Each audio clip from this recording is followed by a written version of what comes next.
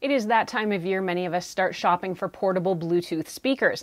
Whether we're taking them along on picnics, to the beach, camping, or just for portable music at the RV or the trailer, portable Bluetooth speakers can set the tone for almost any summer occasion.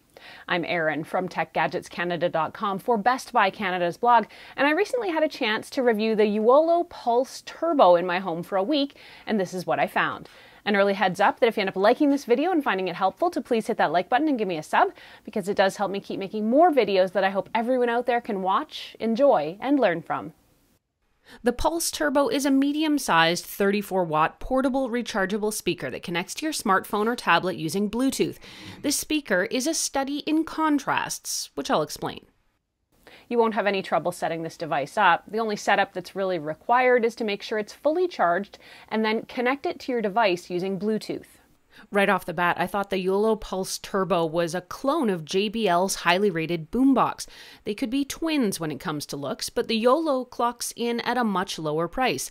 Would it also measure up in terms of overall quality? Power on. Welcome.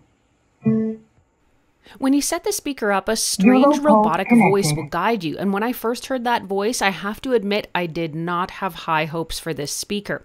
The voice sounds terrible. Power off. Goodbye. Tinny, thin, whispery, and almost as if it's coming from a half-inch speaker. Since that was the first thing I heard, I was not hopeful for the overall sound experience. I also found the packaging looked a bit amateurish in terms of the design and the aesthetics, so I was further concerned about the overall quality. When I unpacked the speaker, I found it feels reasonably heavy, so I felt that bodes well. But the narrow stand underneath the tubular speaker actually makes it quite tippy.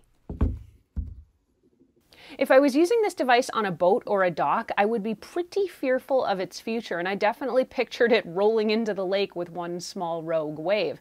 The speaker is water resistant with an IPX6 rating, so while a splash might be okay, you definitely do not want this getting wet. I loaded up some music, held my breath, and pressed play. Much to my surprise, the sound quality was actually good, and nothing like the sound of the robot voice guidance. I found the speaker leaned a bit towards the high end and did have a bit of a rasp. Even so, the bass was quite strong and the speaker did get quite loud.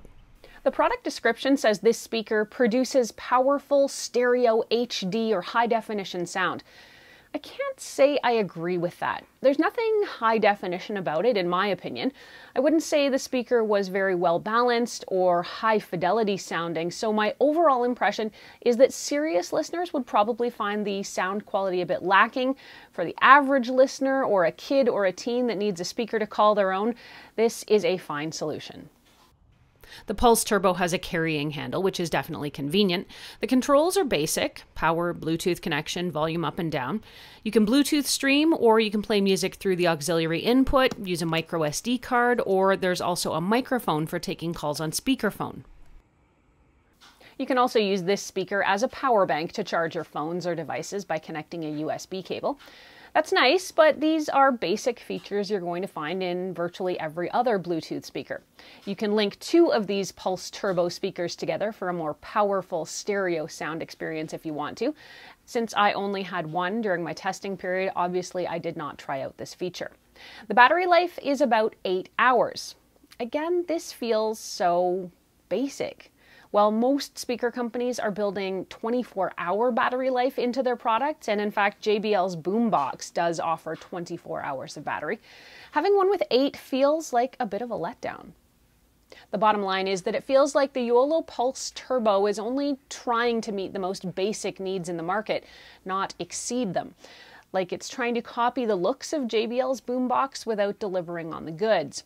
For every feature it has, it seems like it's not really trying or not trying to measure up to its competition. The design is basic, the controls are expected, the audio quality is okay, and the water resistance at IPX6 is less than the submersion-proof JPL at IPX7. There is just nothing special about the Pulse Turbo here. No special features, no wow, no oomph. No spark. While this version costs a lot less than JBL's, it is still pricey for what it is at about 160 Canadian dollars. I'm actually quite surprised that it is not a better overall product for that price. For me, I think there are much better sounding speakers out there for a lot less money, Sony's XB lineup being just one example. If you want to read more about this, head over to blog.bestbuy.ca where we've posted a full write-up, and you can ask us any questions you have about this speaker either there on the blog or, as always, here on the YouTube channel. I'm Erin. Thanks so much for watching. Until the next time, you can catch me on Twitter or Instagram. I'm at ErinLYYC. You can also always find me at facebook.com/TechGadgetsCanada.